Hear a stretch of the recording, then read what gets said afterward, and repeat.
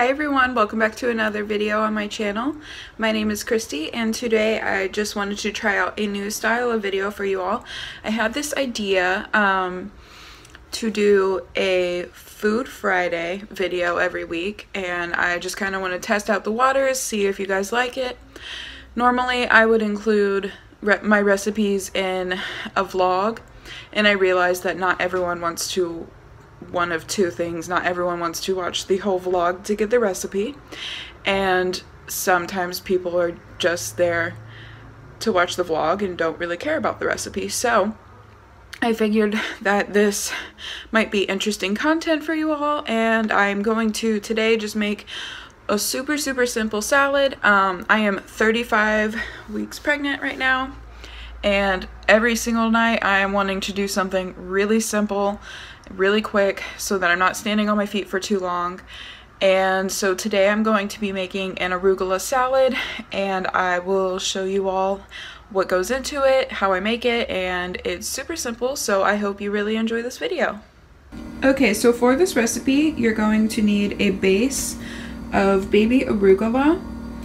I also think that kale, spinach, any dark leafy green really would be really delicious as a base. I just prefer arugula and the peppery taste that it has. And then you're going to need these Beyond grilled chicken strips. These have really good protein content to them.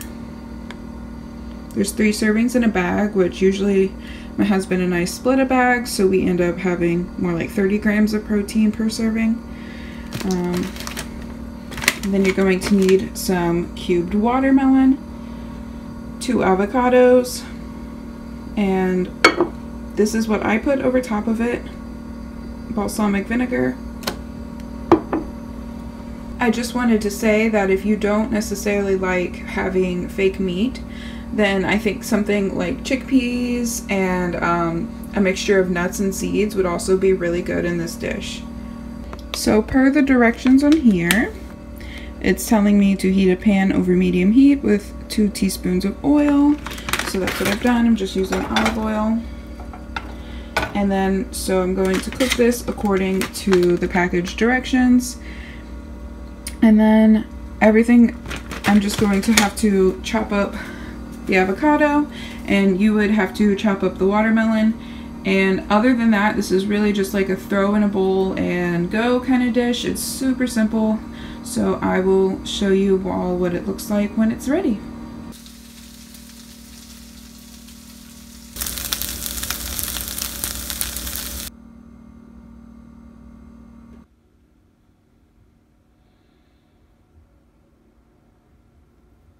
So now I usually eat 1 to 2 servings of it, and we don't have bowls that are big enough to fit it all in one go, so I go back a couple times, and I use a whole avocado for myself and a whole avocado for Alex. But if you don't like to have that much avocado, you could totally cut that in half.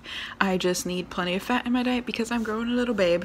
So I hope you all enjoyed this recipe video, and leave me a thumbs up and a comment if you like the idea of a Food Friday video every week. And thanks for watching, and I'll see you next time. Bye!